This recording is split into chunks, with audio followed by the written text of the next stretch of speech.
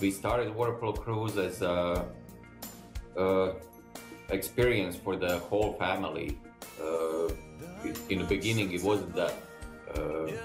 Together with Matteo, we were sitting down and talking about creating something in emerging Croatian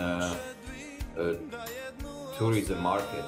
And after a while, we were talking and came to the idea of connecting our lifelong love for the sport and our connections and the business in cruising. And that's how Polo Cruise became what it is today. And as a parent, water polo coach and former player, I know what the struggle is for parents to take the kids on a vacation and to camps, to water polo tournaments, and organize everything.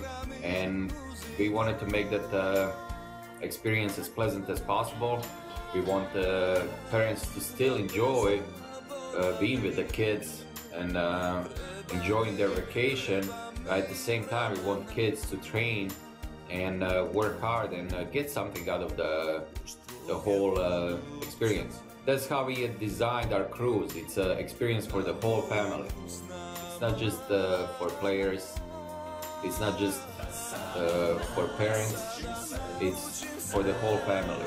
It's very unique.